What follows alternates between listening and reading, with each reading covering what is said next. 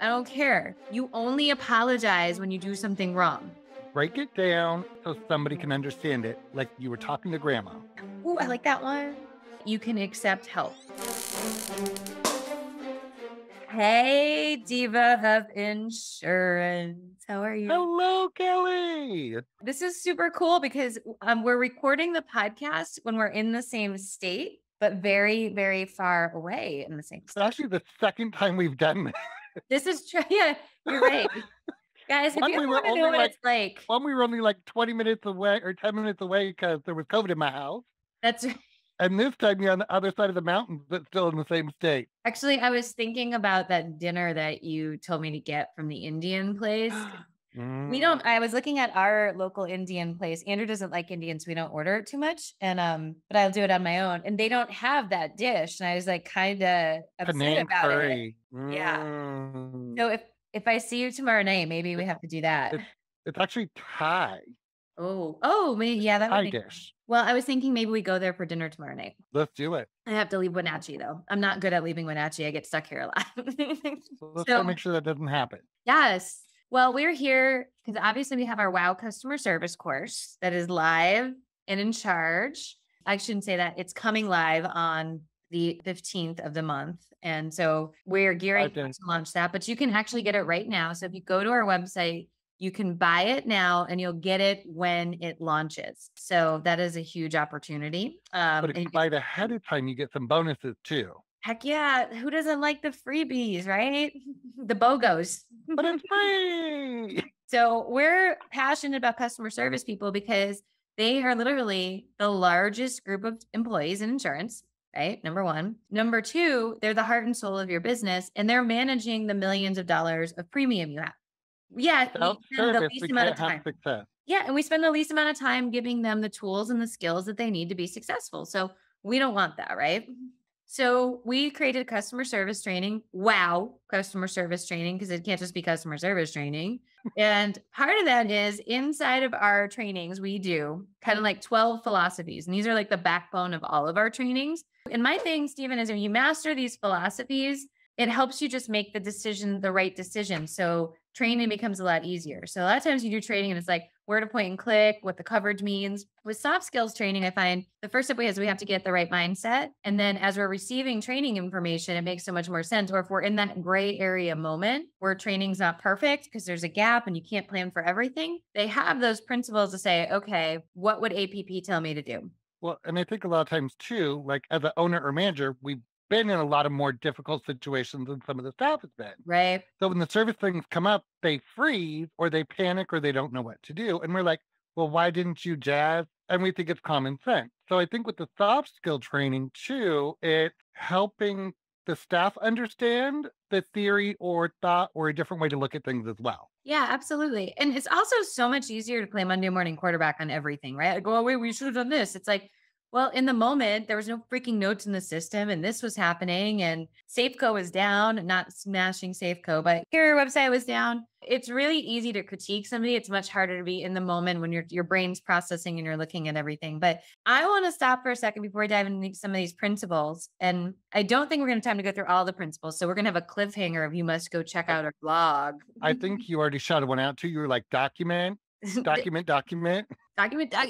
That was the freebie. That was the free first one. That was the free first one. But maybe we'll go through our 12 and we'll give like our top ones that we like. Love it. But I want to talk for a second. So obviously you were the coup, the coup of Cross Insurance Agency, West Coast Cross for my East Coast friends. Wow. How many team members were there at Cross at like the height of? I was 25. Okay. So you had 25 people, all different levels of their career, all different skill sets, personal, commercial, farm, which is always different. VA, customer service, license, and Sales. not. Yeah. I think one of the things that people really struggle with is training customer service people because there's never time. It's hard to pull them off the phones. The customer service team, let's be honest, most people don't love going to training or hearing training. We don't know what to train on. We don't get much feedback. So like, I feel like this group doesn't get training. So I'm just curious, like, how did you approach training at Cross? Because you guys were really good. You guys did have a good cycle. It was part of everybody's day-to-day operations. And I think everybody at Cross really believed in training too. Right. And I think a lot of it came down to we've had to make the commitment to make it routine. Hmm. So we did weekly meetings for months. I mean, it was an hour a week by department where we could really focus on what people needed. Yeah. And then we booked one-on-ones with people that needed extra help with skills, or maybe they were really strong with something and we wanted to find out why they were so good at it. So we would Mhm. spend time with them both on the positive and where they were struggling, so that we could then bring it back and share it with the rest of the team. And as they got more comfortable, we started doing like every other week, but we Yeah. still kept it at once a month at the end just to make sure everybody was still on the same page. And we really made sure that everybody was getting the same message all together. So it wasn't like, well, Susan said, but Sally told me to, but Dawn did it this way. Just really trying to make sure it was cohesive. That's super important because a lot of agencies I get to walk into, the training program is shadow somebody. And then the trainee shadows three people and ends up being so much more confused because everybody's doing something different. Everybody's telling them to do something different. And it's like, hold up. I think the whole people need to be trained. Right. Like we need to bring our whole authentic self into training and work some of that stuff out. And I'll say this too. I think a lot of times, like in your role being like the chief operating officer, it's a little different, but a lot of agencies aren't that size or haven't figured out how to attract to Stephen, which by the way, ladies and gentlemen, he's off the market. He's at APP. Okay. So don't go hollering. Don't be hitting up my LinkedIn unless you need some APP training. We track everything. So I'll know if you email him. He's mine, ladies and You can find me gentlemen. on all social media at Diva of Insurance. Just saying.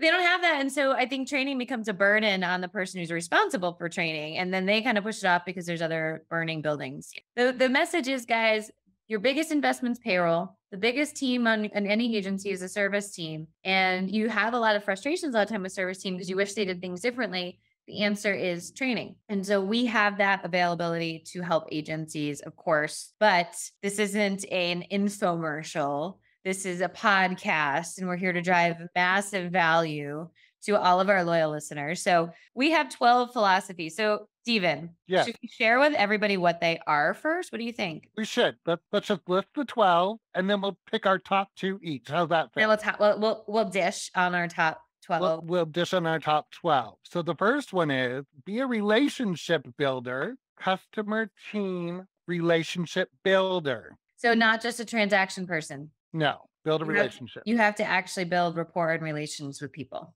Number Next, two. I'll let you do them. Oh, perfect. I'm so excited. I get to talk a whole lot. I love to talk. So, right versus fast. You can provide good service in a quick pace, making sure it's right. It Efficient doesn't have to and be lightning fast. It has to be right. Otherwise, we spend 10 times more time fixing the problem. or we don't ask all the questions and we create a problem. We do. Number three, focusing on what the policy is insuring. The item that it insures, not the policy itself. That's what people care about. They care about their home. They Right. don't care about their policy. They care about their jewelry. They don't care Bling, about the bling, policy. bling, bling. The client is entitled to their feelings If they have them. if they have them. It's insurance is complicated. We're going to let them have their feelings, but still help them decide what they need. First impressions matter is number 5.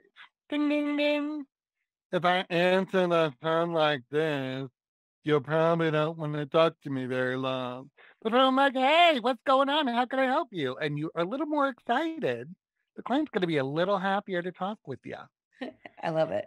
Number 6, if it's not in the management system, this is my number 1. I'm just saying, if it's not in the management system, it didn't happen. And I If think you I gotta do like can't this. read Didn't it on the happen. screen, I can't defend it when it comes to E&O. I cannot pick up the phone and help you when the customer's mad if it's not in the system. Help me I help can't you.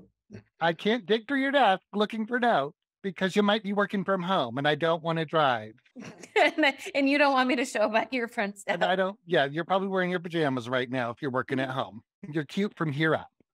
We number 7, we can't care more about the client's insurance than they do. A lot of times we get stuck where we're like, but they really, but and we make these gorgeous things and clients like, that's great.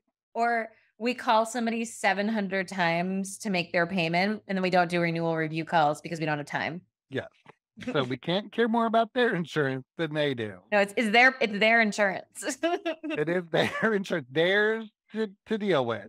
Number 8, no apologies. This is Don't gonna be hard for me to apologize, pick my top 2, by the way. I'm sorry. I'm like, "Ooh, I like that one." right? Well, I think you wrote this list, so you I probably did are I really did passionate about most of these. This Num feels very familiar to me. Number 9, focus on the outcome, not on the task. Focus And whoever on the wrote this is outcome. really awesome. Whoever wrote these 12 is really smart. Right? What is the outcome? Like the task, we get hundreds of tasks, but what is the outcome? What do we need to happen at the end of the rainbow? That's what we need to focus on, not just pushing the paper along. Yeah, my favorite one on that is someone calls in to make a payment, you take their payment. That's a task. We didn't confirm their contact information, offer to get them on EFT, offer to do a review of that, send them over EFT forms just in case, even though they said they didn't want one, say, in case you change your minds.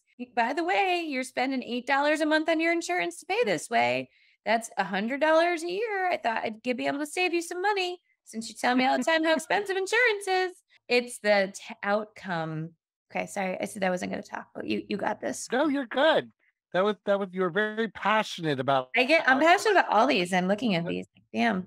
this is my second favorite, which sometimes flips to the first, the Nana principle. Break it down like you're talking to your yaya. Your Nana, your Mima, I mean, grandma, we can call them whatever we want. Mine was Yaya. Kelly's, I'm guessing, was Nana. I had a nana and a grandma. Well, I had a Okay. nana. I still have a grandma. Okay. I had a Yaya and a grandma, but Yeah. Yaya was the Greek one. Or my aunt calls herself a glamma Oh, because a glamma. yeah, I think I'll be a glampa that's it. someday. I'll be a glampa. And then number 12, everyone's role is agency growth. Even What? service people, isn't that producers? I'm not a Service salesperson, people should be Steven. focused on growth. I'm not a I think salesperson. growth is as simple as stopping a cancellation, people. Like literally just like, oh, do you mind if I ask where you went? Can I review that and make sure you got what you thought you got? Save the account is considered growth because they were gonna leave. Yeah, I love it. Top 2 for Kelly. I mean, we talked about this before, so I know where you're gonna go, so I'm not gonna do those. I can pick a different one. No, I'm pretty no, passionate about just about anything. I don't know which one of these is 1 and 2, but these are Okay, that's fine. definitely we can't care more about the client's insurance than they do. I'm very passionate about that, and I'm also 1.5 is raise your hands, and 2 is no apologies. No apology. I I can't. I'm so passionate about these topics because all right, well, tell me what your 2 are. So mine so all 12 of these all intertwine. Like Yeah. throughout your day, all 12 are Mhm. very important. Yep. But I especially get really bad, especially when doing data cleanup or coaching, and I would be like, the blah, blah, blah, with the Kindle of her, with the sprocket and the sprog, then they do the intermolation. And people would be like, Can you fix it? the, the Nana principle, right? Explain it like you're talking to your grandma. If I wanted my grandma to do something, bless her heart, she finally got a cell phone with the really big numbers on it. Oh, And she would charge it once a week, and she would only turn it on when she was in the car, just in case. just in case she had an emergency, but she wouldn't answer it. No, because She's in she's the car. driving. But we had to explain to her the whole process and why she needed one, and it was for emergencies, and we really had to break it down. And then it had to be the simplest thing in the world for her to adapt to it. So I think sometimes we get stuck really overcomplicating the situation or using a lot of insurance jargon Yeah. instead of finding the pain point, explaining in basic terms the importance of the policy or what it does, and then helping the client make the decision. Well, also when you confuse, you lose, right? So if your client's confused, and they won't say that they don't understand because they bought insurance for 20 years and And they don't want you to think they're stupid. correct. And they don't even know what to ask because they're not even clear what you're talking about. And so, like, subrogation, endorsement, comprehensive, umbrella policy. Is I it gonna think rain? is that or even like even cyber liability isn't really cyber relate like it's just data points. So we just have to like really slow things down and make it easy for people to digest so they understand it. And when they understand it, they will buy more insurance. From when they don't understand it, the door gets shut because they see no value. Well, I think one of the fun things that we did was we had everybody pick one coverage when they were doing account reviews to get used to offering an upsell. They'd pick one coverage, they'd learn it really well, they'd break it down super simple to where they could explain it to anybody. And while they were on the phone, they would be like, "Oh, did you know that loss of use is," and they would tell the story and why it was important. And for 11 cents a month, we can increase that for you. And they were so excited at the end of the day when they got that $5 increase. I know. But it's helpful for the customer. The customer has better coverage and the agent's gaining confidence in being able to explain the coverage. So I'm not making fun of the $5 coverage. I think it's an amazing place to start. But the Nana principle, break it down so somebody can understand it, like you were talking to grandma Or yeah, yeah. or Yaya. Yes. I love the you can't care more about their insurance they do because I see so many customer service professionals getting drained and because they feel like it's their duty to fix people's insurance. And when I say fix, I mean like so and so is upset that their rate went up. So and so lives in a fire zone or so and so is being non-renewed because they didn't clean up all the crap on their property. And I've called them 27 times and they won't return my call. And it's like you're so stressed out. You're trying to like beg carrier. It's like sometimes the carriers coming off of risk or increasing rate is generally for due purpose. I feel like we get so involved that they're going to be so mad. I have to fix this for them as opposed to just stopping and saying, you know what, Mr. So and so, you had a DUI. That's why your rates went up. Well, I think the light bulb moment too for a lot of service agents is giving them that power to be Yes. like, hey, your policy's non-renewing. Here's why. If you want assistance with this, I need a response by Hmm. and set a deadline. Give yourself 30 days. Give yourself whatever you need. And if they don't respond, do another quick email or call follow-up and be done. Close the file. Then if Yeah. something happens, you've offered, you've set a deadline, and they didn't respond. And I feel like we dive in on our worst customers and go to the end of the earth and burn the earth to the ground and backlog our whole day spending The worst 7 customers are the hours. meanest customers. Right. And like there are some properties are just uninsurable. And yes, they're your customer right now, but that doesn't like you have to be intelligent. And what we're doing is sacrificing proactivity on the customers that are our best customers that don't need much. And so, and then I see these drained look on customer service. It's like, I don't know what I'm going to say in that. I don't know how I'm going to fix it. Their policy lapse. It's like their policy lapse. You called them 17 times. The carrier sent them 15 pieces of mail. Like, I don't feel sorry for this person. I don't have feelings. So that's part of it. But I I just do. I went through extensive feeling training. you found a I feeling. found feelings. Actually, I do. I like winning. I like, is that a feeling? Yes. Feeling of winning. Yes. I like that. I have those feelings, but I don't have like it's like I'm not going to freak out because someone didn't pay their bill and that's their responsibility and spend all my time and then not get to the customers who are paying their bills and being able to add value to their lives. It really upsets me that the gas company doesn't call me before they cut off my gas. They just send me like 17 notices. Right? Like I don't know anywhere else where we take it so personally. Like even like life-saving medication at CVS, like that I'll forget to pick up. Not that I'm not on life-saving medication, but like it's like, dude, they freaking text you and like call you once and then they put it back. Yep. It's like, and after you do it a couple of times, after they put it back a couple times, they learn and they will give you one warning only. Yeah. It's like, So, you must pick this up by, and it's yeah. your only warning. Yeah. And it's in hot demand. 3 other people need it. So we're going to sell this medication one way or another. So Not that either of us are horrible about remembering to pick up our medication. I've just I heard am. stories. I like the ones that come to my house that get mailed to me like in 90-day shipments. Yeah. So your next one. Document, document, document. If it's not in the system, it didn't happen. Mm. There has been more training time in my life spent due to lack of documentation than I care to ever repeat. It's pretty simple. Did the client call? Put a note in the system. Did they You're send right. an email?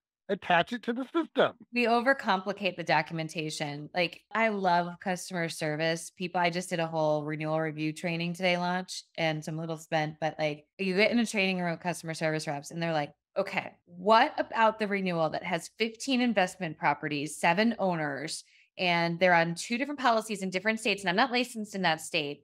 And how do we do the renewal review? I'm like, how often How does it many, happen? like, is this a daily occurrence?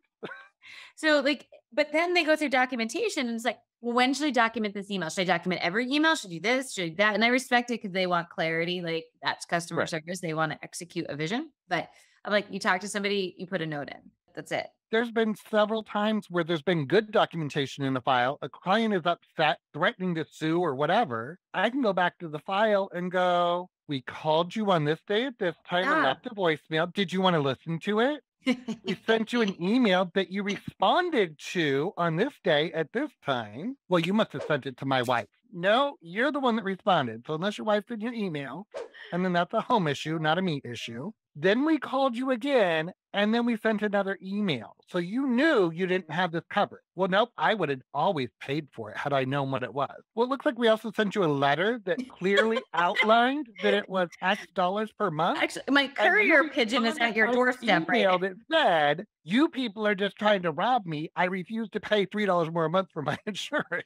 I refuse. I'm out. I'm not doing it. No, the documentation thing, and this is what I tell people, and people get real quiet in a training or when I drop this down. I'm like, if you don't document your file, it's literally the most selfish thing that you could do to the agency, to the team, to the client, to yourself. You're literally violating everybody that could ever touch that file again. And I'm like, so do you want to be selfish? And we're like, no. Do you know how you are a bad documenter? When you come back from vacation and nobody's touched any of your files. Or no one You know wants to how you're speak a to good you. documenter? Is when you come back from vacation and people have touched your file. That's so true. So Okay, that's a very general statement. Just saying. yeah. So my next one was no apologies. Oh my gosh. I'm just going to speak to our female following because, and I'm not trying to be stereotypical, but there's a lot of female customer service reps in insurance. Like it's just the highest percentage of the population. Ladies, in any part of your life, I don't care if you're dealing with your kid, your vet, your husband, your mother in law, I don't care. You only apologize when you do something wrong. So, Right. like, when somebody's like, I'm so sorry your rate went up. What? We apologize when we do things wrong. We don't apologize for things that we can't control. I'm sorry the carrier's canceling you. Sorry that you have to pay a late payment fee. And why you do that is it devalues you. It makes the client think that you did something wrong. So now they don't trust you. It's weenie, it's weak. You can say instead, hey, I can understand why you're frustrated that your rate went up. You don't say, I'm sorry your rate went up. I'm so sorry. I struggle with the apologies all the time because I just feel like I screw enough stuff up. I have to save my apologies for my mess ups. I can't waste them on other people's problems. It's kind of like the boy that cried wolf. Like he said it so many times it lost its value. Clients feel the same way. Like if every time they call it, you're so sorry. The time you really need to be sorry, they're gonna be like, yeah, that's what you said the other 14 times. Exactly, exactly. And then it just starts plumbing out of your mouth like all the time. I'm sorry, dinner's not ready on time. Well, you know what? I'm not. Somebody else wanted to go pick up the kids or do the dishes before we had to make dinner, then dinner would have been ready on time. And maybe it's just me being 40 and I'm just over apologizing. Like I apologize when I do wrong things, but I'm not apologizing if I don't do something wrong. Right. And I don't think you should either. And then the other one that I liked, pulling it back up again. They're all so good. They're all so Was raise your hand. Oh, yeah, that's a good one to end on. Raise your hand. And it was so inspiring today. It was on a 3-hour training at 6 a.m. in the morning, Washington time, with an East Coast client. I do those things for my people. And we were talking about they're a little short staffed because of all the things in the hiring world. And we were talking about the raise your hand principle. And everyone's like, no, we have that down pat. And I'm like, what? Really? They're like, yeah, we actually have a whole half-day training on how you have to raise your hand if you're struggling. I was like, oh, that's so because in insurance, so many people feel like everyone's the B word, everyone's busy. So I can't ask if I raise my hand, somebody else can get my work dumped on them. That's not right. And I was like, knock it off, raise your hand because you don't know what's coming down the pike. The manager might be saying, take new business off their plate for a hot minute, let them get caught up. The manager might be saying, hey, we're a little short staffed. Everybody's getting McFlurries at lunch. Okay. Like we're rocking this today. Your manager might say, look at your tasks and find out that you are trying to reshop somebody that's lapsed for payment 3 times and can say, don't do it. Okay. Like let that one go. The manager might come over and say, hey, we had a training class. Give me those 5 endorsements. We'll use them in training. Like you don't know, but you have to communicate that you're drowning and struggling so that you can accept help. The inappropriate action is you don't tell anybody, reports are run or clients call in upset or bad Google reviews happen. And I just think that like a lot of us struggle asking for help. And I want to change that in the insurance space. I want to know when my team's struggling, if anything, like I can pick something up or give them more time or reset an expectation or whatever it is. And agency owners want the same. That it's just that when you ask for help, you also have to be willing to accept help the way it's given to you, not micromanage it. Because everybody in insurance wants, well, if we just hire more people. Oh, okay. Where do we find said people? Where do And we then like, find the money for said people? yeah, and we have to train them. They're not like that's an instantaneous, like, let me go scoop one up at the store and bring it here, no problem. That's not logical. And work comes in ebbs and flows too. So, like, there's sometimes it's just a little crazier than others, but we have to raise our hand and communicate in a way that's like authentic and just says, hey, I'm struggling today, and let help happen as the agency feels it's best. Hallelujah. That's right. Well, if anybody's interested in our other strategies, please go to our blog. We would love for you guys to check it out. Check out our customer service course. There's literally, guys, just 4 ways you could get this customer service course. You could buy it outright, bam, and you get the BOGOs right now. You get the freebies right now if you order pre-order. You could subscribe to our online school. You get this and sales training and renewal calls and time management and cross-selling and how to reduce remarketing and commercial sales. And wait, there's more. There's role-playing videos of me and Steven. So if you've enjoyed this podcast, you could watch us role-play insurance scenarios, which Who is, doesn't love a good insurance scenario? who doesn't love a good role play? Right? Creepy, one of our top hitting blogs is how to role play in your insurance agency. And I'm wondering if people are searching role playing, accidentally getting this. Well, I mean, it's good, clean fun at least. Maybe there's some people who are into that. I don't know. The internet is a crazy place. Like there could be a whole pocket of crazy insurance agents that are into role playing. I don't know.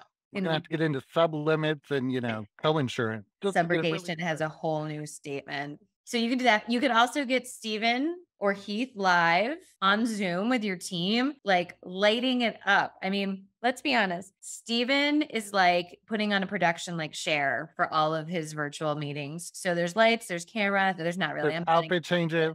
You do change your outfit. He will probably change his outfit because every time I see him on Zoom multiple times in the same day, it's like a whole different person or in person. So this is an awesome opportunity. First 5 agencies that sign up actually get a discount. What? I mean, I'm worth the full price, but if you can get me at a discount, I'd take it. Absolutely. 6 months of customer service training for your team. So check it out. But check out the blog. You can check out our videos. We give so much stuff away. You could even do it yourself, I bet. You can. I actually had somebody reach out and say, I am so happy that APP gives me all the answers, and with lots of hard work, I can figure it all out and do it myself. See, that makes me feel good about life. Or they have a whole lot of free time. That too. But you don't need free time. You need us. So just Or call. they're just, yeah, or they're Correct. smaller and like that's like, not everybody's that's why I'm passionate about the school and stuff, because you do have the opportunity no matter what size agency you are. So Absolutely. anywho, I have to let you go because I have to hop on with Lewis, but this has been an absolute pleasure, Mr. Harrington. I'm grateful for your top ones. I feel very passionate about those as well. Love it. Perfect. Talk All to you right. soon. Bye guys. Bye.